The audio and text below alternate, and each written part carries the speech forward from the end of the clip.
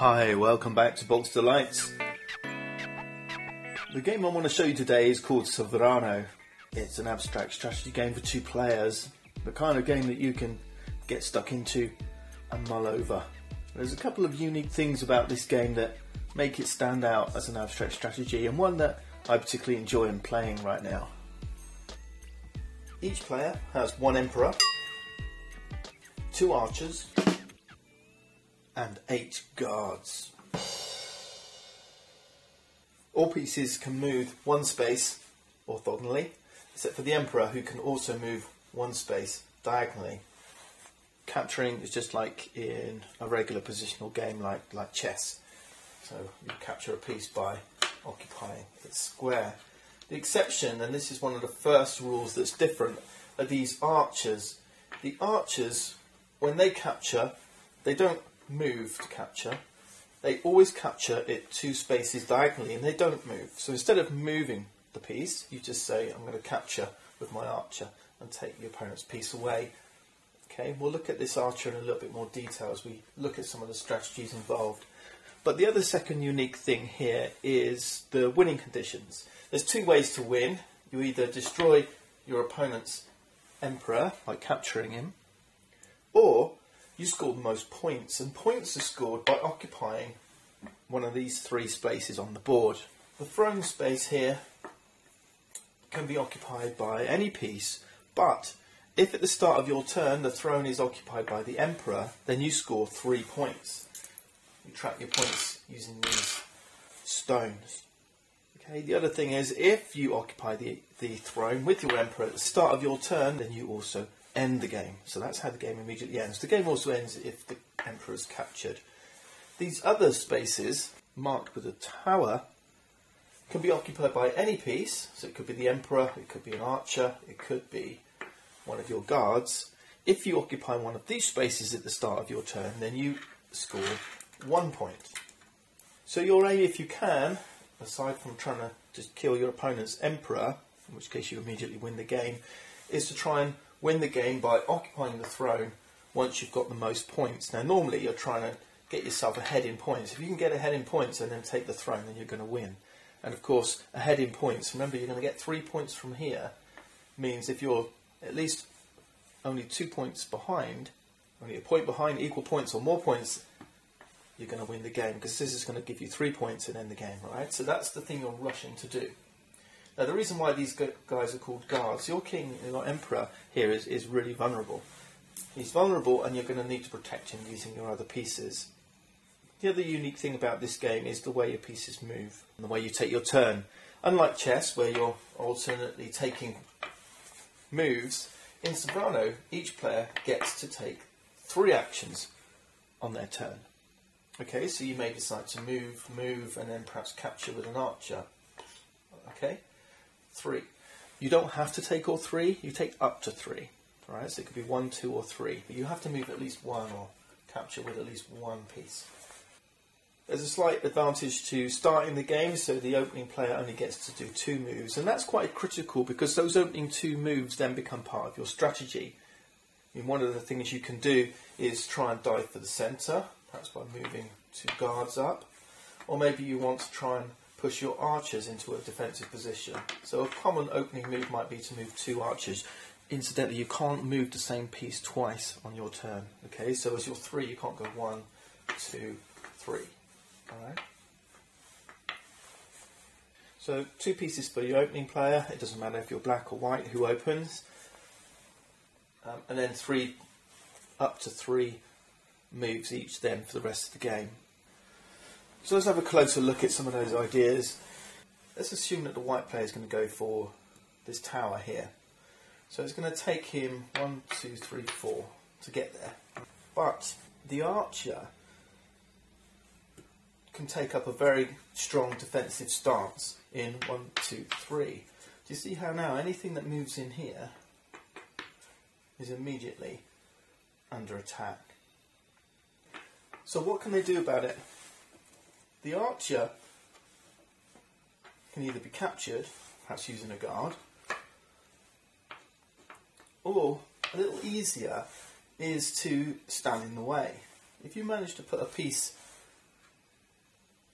between the archer and the target square, that now is blocking line of sight. Okay, I mean obviously black could block line of sight with his own pieces if he got himself in trouble, but if you can either capture the archer or put a piece in between, that then makes the tower vulnerable again to you moving in there. Those are the kind of things you're thinking about doing. So a strong opening for black is to perhaps do something like this. Push your archers up, and obviously on the next turn you can do something like this, 1, 2, 3, and then you're looking to get these into these defensive positions. Okay, remember you can move up to 1, 2 or 3 pieces each turn. The other thing obviously is to go for the towers. All right, and so let's assume that white's doing this. Now this guard can't go here. So it's all about that power struggle really, for trying to get yourself in a position of taking those towers. And how you're going to win that power struggle is going to be played out through the middle. Okay, so take these defensive positions. If you fail to do so, then these are open to your opponent. Of course, white's probably going to be looking to do the same, which means now the struggle is in the centre, and it's going to be all about who can get enough influence here in the middle to force these guards to abandon their guard so that you can go in, block the line of sight, and then take these towers, score the points. Of course, the other option is to go for the Emperor himself. Now, at the start of the game, the Emperor is well defended. The guards with their shields are doing a great job of defending that Emperor. But, you know, once you've gotten yourself some points, you're going to be looking to try and move that Emperor through the middle and take that centre point. Now, moving your guards up is always tricky, particularly when you start to get face to face here. Okay, because if you move into this space, then this guard will take. But the other thing that Sovrano offers is what we call this counter-attack. And this is where fighting over the centre becomes a little bit more strategic. It's not just a matter of who can race to the front first. A counter-attack says, if I take a piece, then a guard who is in direct line can counter and take. Alright? So it can't be at the side, it can't say, I'm going to take and then I'll counter-attack like this. No, it has to be in direct line. Okay, so these 3 pieces are in the direct line. 1 and then a counter-attack. And that's an out-of-turn movement, right? It doesn't count as one of your 3, it's something that happens on your opponent's turn. Okay, so when you're moving your guards up, one of the things that you can do is keep them, remember you're moving 3 pieces at a time, up to 3 pieces at a time, is kind of keep them in this triangle pattern, because then they can defend each other. So there's a lot of strategy around positioning your guards and advancing them in such a way that you can't lose that material advantage, because once you do, then your opposition can play for these spaces. The other thing about your archers, I guess, as the game develops, assuming that they're going to be in this kind of position, you can see that while they're here, they're defending these towers, but they're not defending the throne. So if the Emperor gets close, you will have to move your archers off to the side to defend that throne. Okay, which means then this tower, if I move this one, becomes vulnerable, and this tower becomes vulnerable. So there's different ways of maybe forcing these archers out of position using your Emperor. I mean, if everything stays static, nobody's got any points, everything's sitting at 0, and that Emperor gets in here, then you're going to score 3 points and win the game straight away. So this does kind of force these archers out of position to allow you to then take those towers. Okay, so there's quite a lot of strategy involved here, and no player has that immediate advantage, and you will start to develop some opening lines, particularly if you're facing the same opponent all the time. One little tip I can offer when you're playing is, particularly if you're deep in thought about which pieces you're moving and everything's tangled up in the middle, is as you move a piece, turn it, and then you'll remember which piece you've moved. Remember, you can't move the same piece twice, and you'll remember how many pieces you've moved. Okay, end your turn. Put everything square again. That's what we've been doing, just to remind ourselves which pieces we've moved. So let's have a quick look at a sample of how the game might play. Incidentally, you'll notice I've kind of pimped my board by painting these gold. It just made them stand out a little bit and just gave it a little bit of a richer appearance, but the components are just great anyway, and this is all deeply engraved. Okay, so let's start with something that looks like a standard opening. 2 pieces, remember, is the most you can move on your first turn. Now white can respond with 3. Now the fact that the archers have gone forward means that they could afford to wait a turn before bringing their archers into a defensive position. But let's move 1, 2, 3, like so. 1, 2, 3. Now what white could do here is they could move 1, 2 and take that middle ground. You notice how if black attacked, he could counter-attack. Okay, and white still has that throne. And that doesn't do anything for white. It doesn't mean that they can score any points, but what it does mean is it makes it harder for black to then push his emperor forward, because if his emperor comes near that throne, then he's get taken. Now remember, the emperor can move diagonally, so a good approach is to come in at this angle, because then the emperor can come in and can't get counter-attacked. However, it's going to be hard for white to do this, because this archer at the moment is in an attacking position.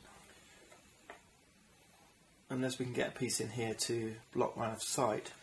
So with white here in this forward position, I think better would be to then push on these flanks. So let's get one in here.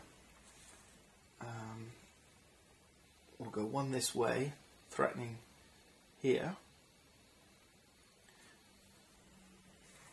This is where you need to remember which pieces you've moved, you see. Then I want to move my emperor forward. Okay, so that's the 3. Now black can take a forward position here, but he's vulnerable to attack if he does. So what I'm going to do instead is move these 2. In fact, I'll move this one here, and then this one here. Let's do that. Yep, that's my 3. Now we have blocked line of sight here, obviously, on the throne, using our own pieces. So let's say that white goes here, threatening this spot. Obviously, then can move here like so. So that's the 3. Black needs to defend that tower, so that's move number 1. We don't want to move that here because that will block the line of sight. We could move in here, which will cause the counter-attack. I think that only weakens black's position. Instead, we could move this tower, this guard across, now threatening this piece. And now they need to move their archer up because we're going to take this tower. Okay, so I'm going to move up. Okay. So now white, remember, he doesn't get any points for moving in there. He has to survive if he's standing on that point at the start of his next turn, which he won't be because that archer will just take him out. We definitely need to bring up some archers. Let's bring up this one first. That's move number 1. This one's 2 steps away. But that will mean he goes here, I go here, he goes here, I go here, he scores a point, and then I kill him. Well, I need to move this. And ideally, shoot, so white's made a mistake. Let's come over it the way. Black's going to go for this tower. That's move number 1. I'm happy to keep this here, this archer. He's doing a good job here. I could attack him, but then he'll counter, which hasn't really gained me anything. I can't move him in there because he's vulnerable. Attack here. That's one. He's now vulnerable, isn't he? From attack here. If I move him out of the way, I'll block line of sight. He'll move in here, get a point. So I need to move him this way. That's okay. 2, 3, like so. Well, this archer's not doing anything.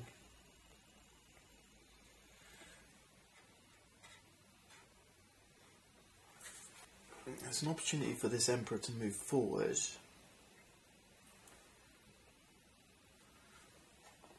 Remember, they can move diagonally as well. I'm going to move him here. Get rid of this piece.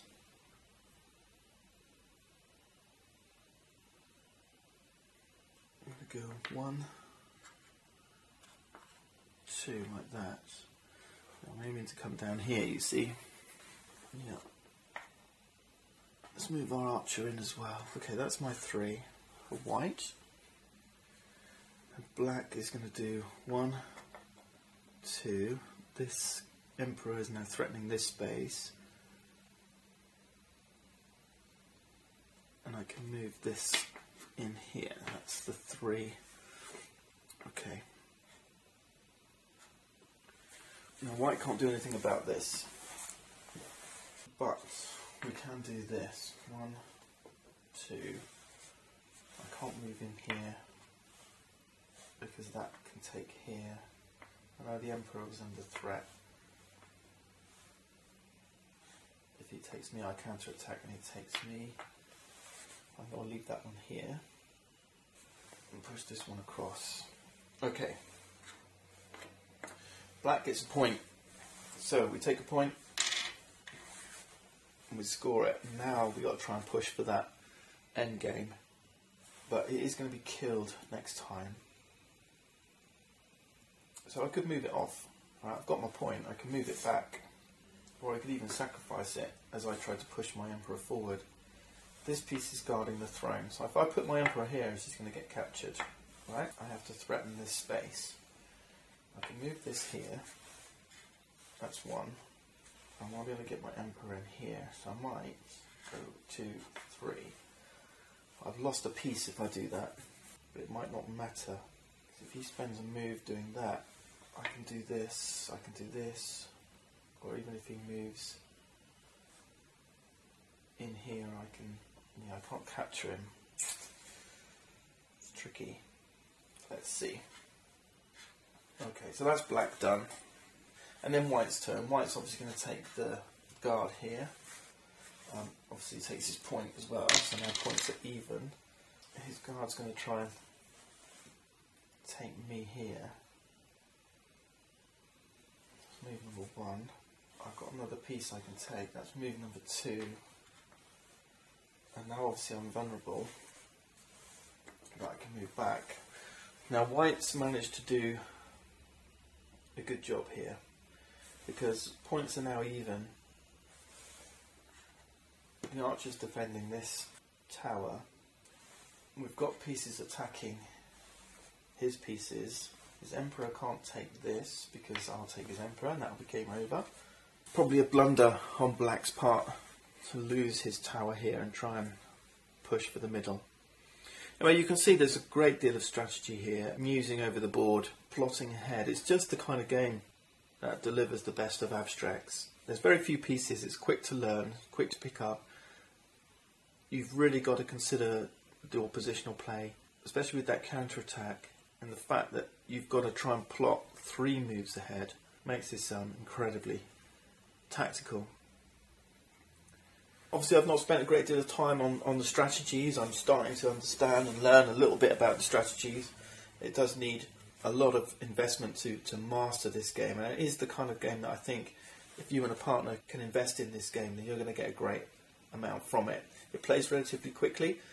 There is a draw position, obviously. You can force the draw by ending the game, putting your emperor on that crown and on that throne, and drawing with your 3 points, if you can get your guards in a position where they can successfully defend these towers, then you're looking really, really strong.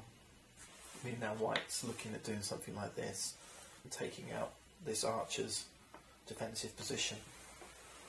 The components are great quality. Their strength in depth with developing openings and lines of play. It looks beautiful when it's set up, and it looks beautiful to play. All you need is a willing opponent, and Sovrano is going to deliver a wonderful gaming experience. Look out for it. Thanks for watching, and thank you to Cambium Games for sending me this prototype, which is a delightful addition to my gaming collection. Bye for now.